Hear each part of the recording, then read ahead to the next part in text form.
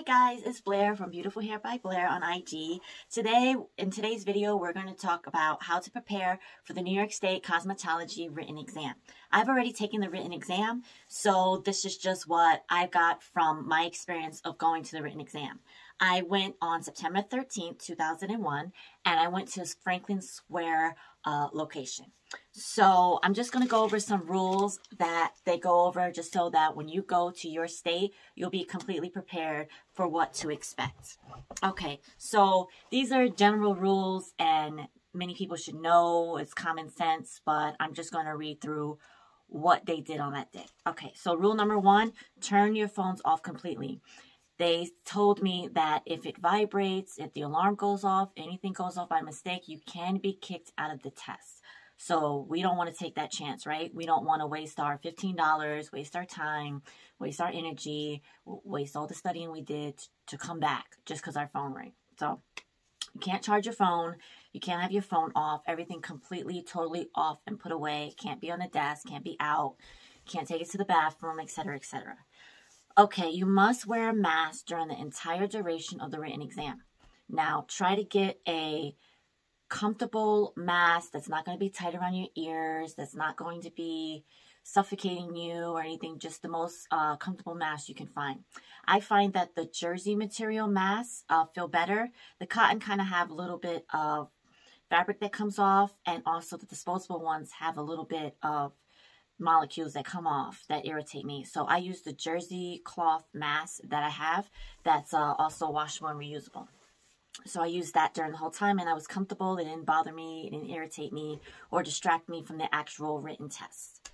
Okay, so you have to bring your New York State ID with the same name that you registered the exam. Now, this seems like common sense, but a lot of people did not bring their ID to the exam, and they actually had to step off a line, call a relative for that New York State ID, which you should always have your driver's license, permit, or some kind of ID on you from the government at all times. You shouldn't walk out of the house even for safety reasons, you shouldn't walk out the house. So that's a given, but there was like 2 people that didn't have it, so.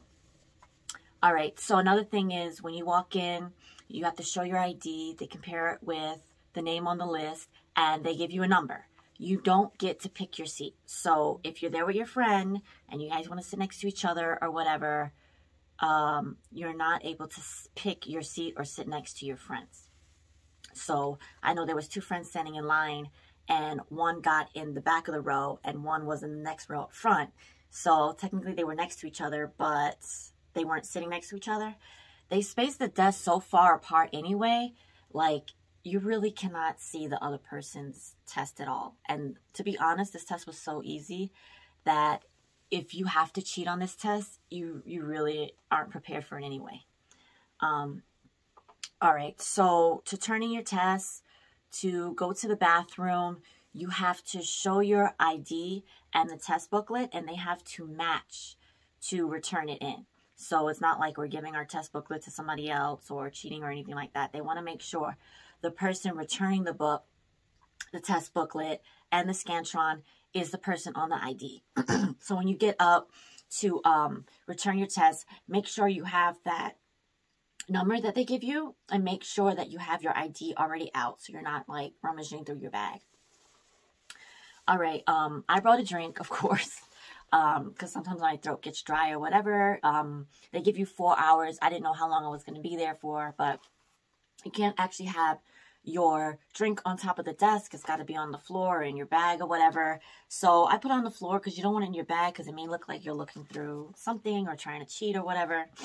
Another thing I found, you can't write in the booklet, which is kind of weird for me because I like to write my answers in the booklet, and then when I go over the test, because I always take tests twice.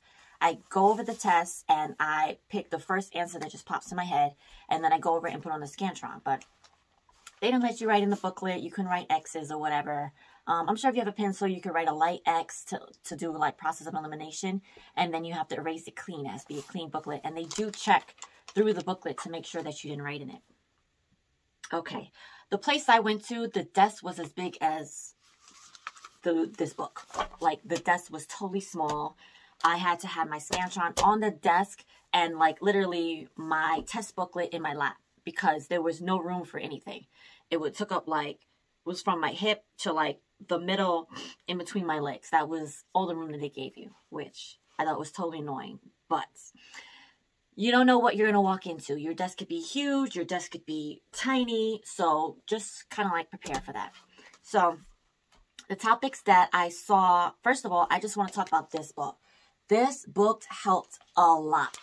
I didn't do all of the questions, but I took the meat of the book, which is the Milady book. I took the meat of it and I studied like a few. And I'll tell you the chapters that I studied and that I wish I had studied. But either way, I passed the exam, and it doesn't matter whether you get a passing, barely passing, or 100%. Like, who cares? You passed. Okay, so the topics that I reviewed, that I saw on the written exam are as follows. So the chemical perm and relaxer, there were some questions on that. Hair braiding, hair color, hair-related diseases, hair structure, sanitation, structure of the nail, structure of the hair, hairstyles, weaves, the pH of the hair, pH of different products like pH of shampoo, conditioner, and perms, which has the lowest pH, etc.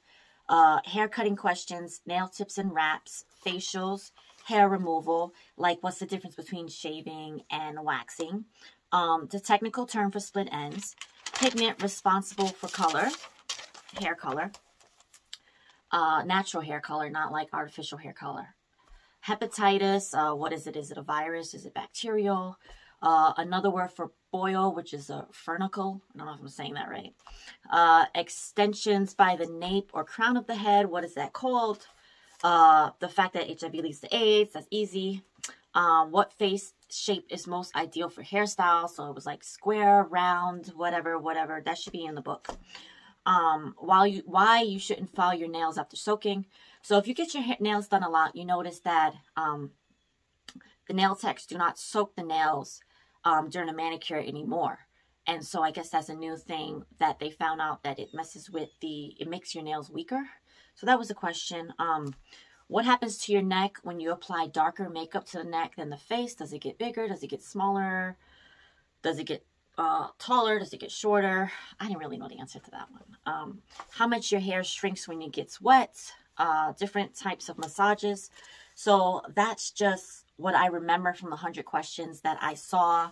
Like, as soon as I came out the test, I wrote them down really quick, just to give you guys an idea of what kind of topics to expect on the test. Okay, so chapters that I did study. I studied chapter 1, which is history and career opportunities. Chapter 5, which is infection control. And they say infection control is like the biggest thing to study. Know what sanitation is. Know what cleanness means. Know what sterilization is. All of the vocabulary words in there, you should write on index cards. And I had like a stack of index cards, like this much. I gave it to my friend because she's taking the exam later on this month. But make sure you take all the vocabulary and know the vocabulary. I noticed the most difficult vocabulary was in the nails and the diseases, because they're not very commonly used. Also, chapter 7, skin structure, growth, and nutrition. Chapter 8, skin disorders and diseases. 9, nail structure and growth. 10, nail disorders and diseases. 11, properties of hair and scalp. 16, hair cutting. 17, hairstyling. And 25, manicuring. 26, pedicuring. So I did 1, 2, 3, 4, 5, 6, 7, 8, 9, 10, 11. So I did 11 chapters of review in this book. So I took the exam, and whatever ones I got wrong, I wrote little notes next to them. And I studied those 11 chapters, and I got an 87. So I really wish I could have went through and studied all of the chapters, which is what I highly, highly recommend, because just because I pass with this information, your test can have totally different information on it. Who knows? I'm just kind of giving you guys a heads up on what my experience was. So the chapters I wish I studied was braiding and braid extensions, wigs and hair additions, principles of hair design, chapter 14, 20 chemical texture services, 21 hair coloring, and 22 hair removal facials. So I kind of had like less than a month to study for this. and I got this book pretty late. So I was only able to do 10 chapters and cards, index cards with 10 chapters, and I got an 87, so I passed. So just make sure that you take the most important chapters that you think. Like, you know, there's going to be hair color, you know, there's going to be chemistry on there, you know, on the practical, we do hair coloring foils and weaves. We also do perming, so you want to know about perming, pH of perms, the chemical properties of perms, stuff like that. But knowing the vocabulary helped me a lot on this test. And the vocabulary is literally at the end of each chapter in this book. So if you go to the important chapters, you just look at this vocabulary, and any words that you're like, I'm not going to remember what that means, let me write this down, and then study it off of your index cards. But this book, you should have had during your cosmetology school career anyway. So this helped a lot. And also there was these 2 books that I got in school, which helped a lot. But that helped during the whole process of the 9 months getting to my 2,000 hours. And doing that review the whole time helped. But refreshing my memory, this really helped. And you can find this book on Amazon. It's about $30 and it's totally worth it. So that's all I have. If you guys have any questions or any comments or anything you want to write, if you like this video, write that you loved it, that it helped you. Don't forget to like, comment, and subscribe. If you have any questions, I can make additional videos about what to expect for the test. But this is basically my summation of the test. And all of this information is good as of September 13, 2001. Things do change. Different locations have different rules, regulations. Some are stricter, some are a little bit more lenient, depending on the people that are coming in to take the test. So that's all I have for now. So thank you so much for watching this video, and I hope to see you soon. Thank you. Bye.